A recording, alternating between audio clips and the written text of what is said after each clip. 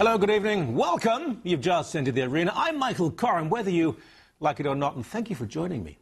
So they came to occupy. Oh, you know, the white, privileged, silly, usual types who always moan on about how much oppression and injustice there is out there.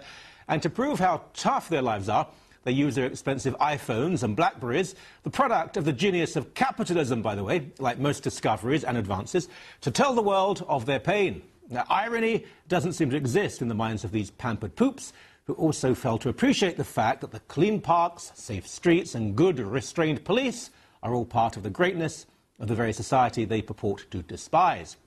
Oh, and speaking of the cops, if this really was an Arab Spring, which the protesters risibly boast, you'd have been shot down by uniformed thugs by now.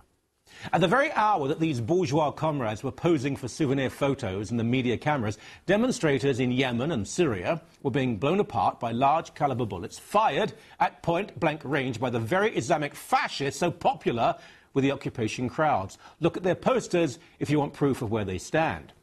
One of the most telling anecdotes from the Toronto occupation this weekend was the experience of a young man operating a fast food restaurant across the road from the park where they were camped. Now, he's the son of immigrants, has worked hard all his life, has not had the advantages of so many of the protesters. He served the crowd, but he ran out of food. They became angry. He said, "I was really disappointed at the way they treated me. They were rude, demanding and threatening. When I ran out of food and had to lock the door and put up a sign saying food will be 15 minutes, they began cursing and banging their signs on the window." Oh, darling, you just can't get the staff and the services at demos these days.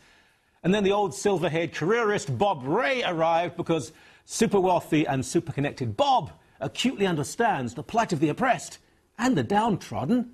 He wandered around the park and spoke to occupiers, no doubt curing them of their ailments with a touch of his royal hand.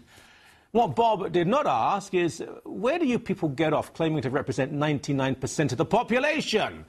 If that were the case, why were there so few of you in Toronto? Why just 100 in Winnipeg? Why a very weak showing in Montreal and Ottawa? If you have the support of 29 million Canadians, where were the numbers? Well, I'll tell you. Normal, balanced, real, tax-paying Canadians were with their families, junior hockey, shopping, working on the house, working overtime to save for Christmas or a vacation, hanging out with the kids, taking their wife or girlfriend out for a date. You see, that's what normal, balanced, real, tax-paying Canadians do. And they are the 99%, not you freaks with your government grants, your public sector jobs and your perennial chip on your shoulder and constant sense of paranoia and persecution. Another word for occupation is job. Go and get one.